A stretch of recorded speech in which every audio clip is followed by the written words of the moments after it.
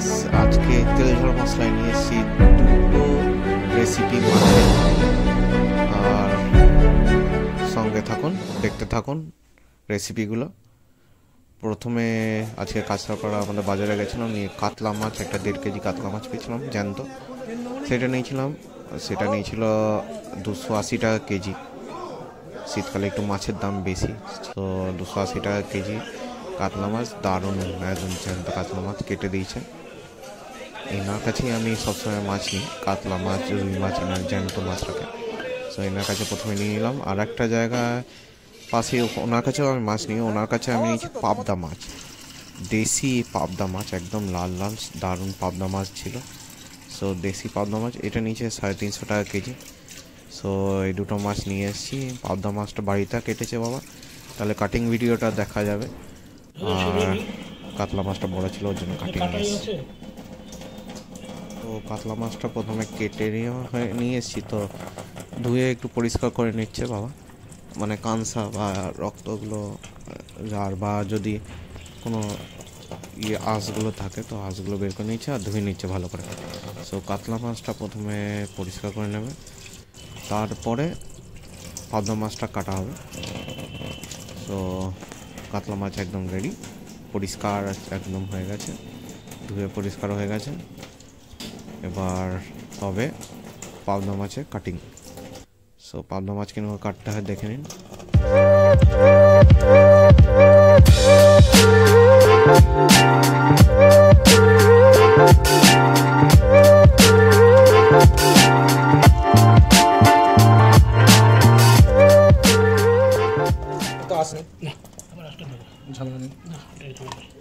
কাটা হয় না, মুখগুলো পুরো লাল লাল। এটা পুরো ভালো, ফুলগুলো কাটো আর কাটো, ব্যাস কমপ্লিট। ঠান্ডাতে ঠান্ডাই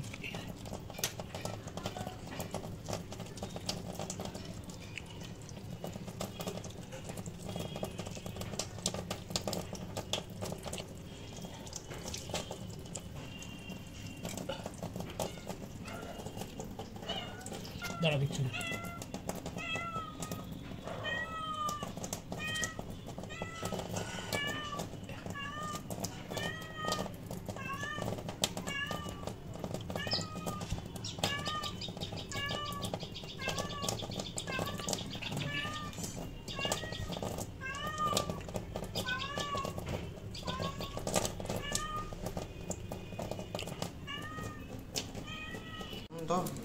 কাটাকাটি কমপ্লিট। এবার হলুদ আর নুন দিয়ে দুটোই মাছ, মানে পাবদা মাছ আর কাতলা মাছ দুটোই ম্যারিনেট করে রেখে দেওয়া হবে।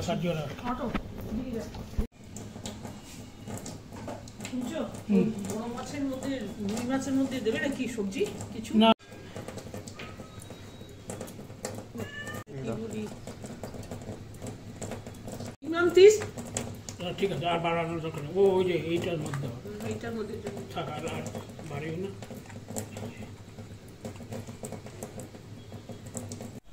এবার কড়াইয়ে তেল দিয়ে মাছগুলো এক এক করে ভেজে নেব।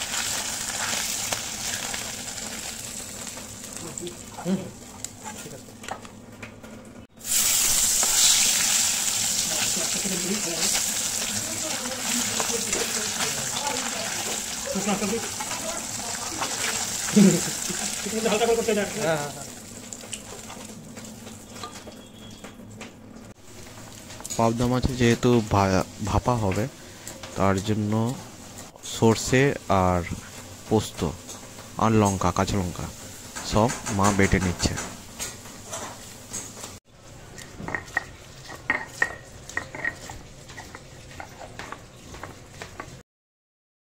প্রথমে করে নেবো কাতলা মাছের কারি। তো তেলে প্রথমে শুকনো লঙ্কা আর কালো জিরে দিয়ে নেবো, দিয়ে তারপর টমেটো কটা কেটে দিয়ে দেবো, একটাই টমেটো কুচি কুচি করে কেটে দিয়ে ভাজে নেবো, ভালো করে মশলাটা করে নেবো। তারপরে কাঁচা লঙ্কা দেবো, নুন পরিমাণ মতো নুন নিয়ে ভাজবো, ভালো করে ভাজবো। যখন একদম গলতে থাকবে তখন দিয়ে দেবো হলুদ, জিরা আর ধনে গুঁড়ো, নিয়ে মশলাটা একদম ভেজে ভেজে তার মধ্যে সামান্য পরিমাণে জল দিয়ে পুরো ভেজে একদম রেডি করে নেবো মশলাটা।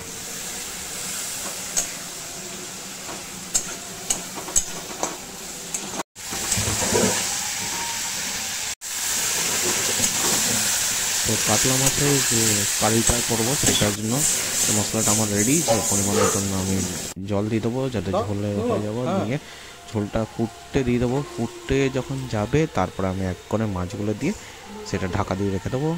ঢাকা দিয়ে ওটা রেখে দেবো যতক্ষণ না রেডি হয়ে যায়, মানে ঝোলটা পুরো শুকিয়ে যায়।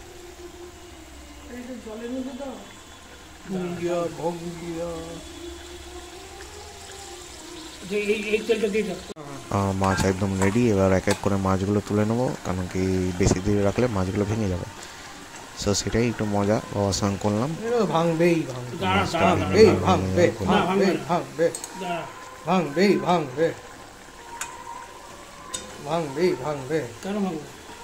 ভাঙতে হবে না, ভাঙলো না, বেঁচে গেল। এটা ভাঙবে, এটা ভাঙতেই হবে।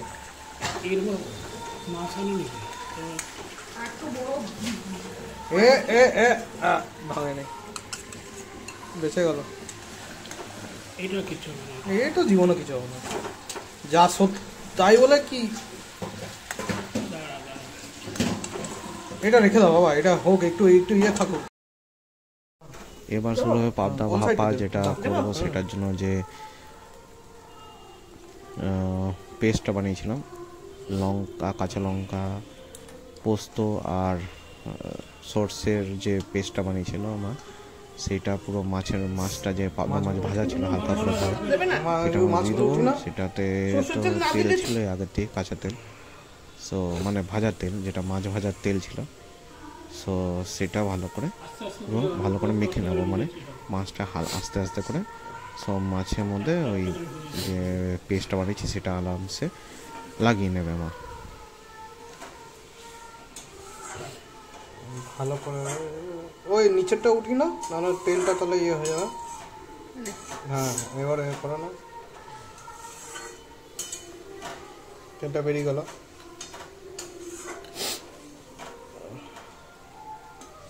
হ্যাঁ,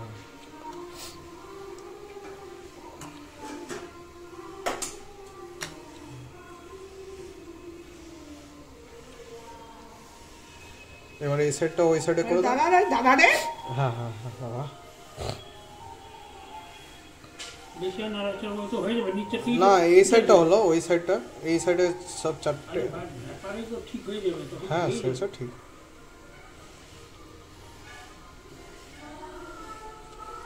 এই সাইডে নিচে গুলো উঠে না, নিচে উঠাবো না, নিজের থেকে ঠিক হয়ে যাবে তাতে, বুঝলি? হ্যাঁ, এই দেখো, ঠিক আছে, তেলটা রয়েছে, ঠিক আছে। এবার সামান্য পরিমাণে নুন ছড়িয়ে দেবো আর কাঁচা সর্ষের তেল। So marination complete. এবার এই ভাপাটা যে টিফিন বক্সে রয়েছে সেটা ঢেকে দিয়ে গরম জলে বা ভাপে এটা রেখে দেবো অ্যাবাউট 20 to 30 মিনিটস। রেখে এটা ঢাকাই থাকবে যতক্ষণ ভাপটা বেরিয়ে যায়। সো এবার এটা গরম জলে দিয়ে দিচ্ছি, ঢাকা দিয়ে দেবো।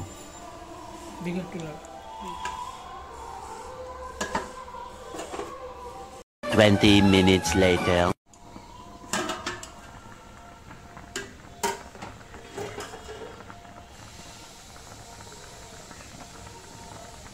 এটা এরকম ভাবে রেখে দিই কিছু।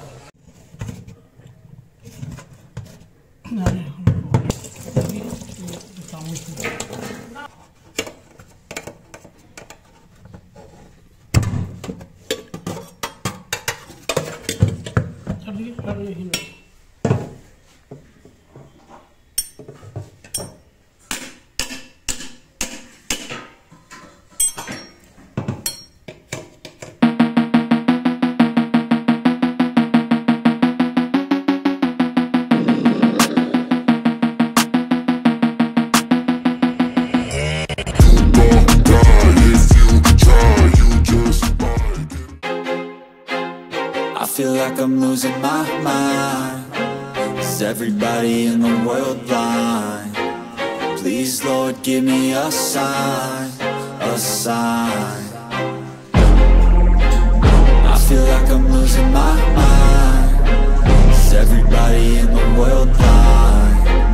Please, Lord, give me a sign, a sign.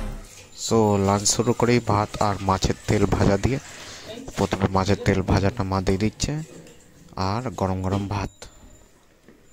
সত্যি বলতে এই গরম ভাতের সঙ্গে মাছের তেল ভাজা, এটা যারা খায় তারাই জানে যে এটা অমৃত টেস্ট।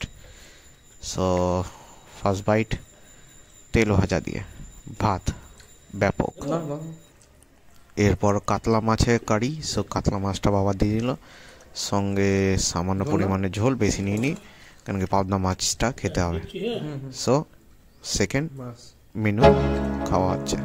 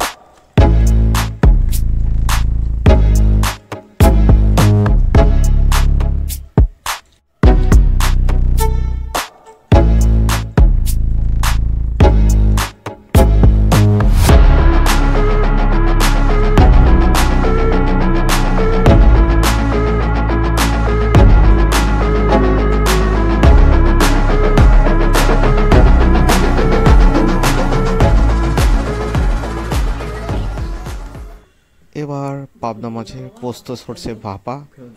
সো পাবদা মাছটার গন্ধ, সর্ষের গন্ধ অপূর্ব অপূর্ব। পাবদা মাছ গাঢ় গাঢ় একদম কারিটা ভাপা। সো এটাও খেয়ে দেখি, দারুণ হবে নিশ্চয়ই, ভাপাটার গন্ধতেই বোঝা যাচ্ছে। সো লাস্ট মেনু খাওয়া হচ্ছে।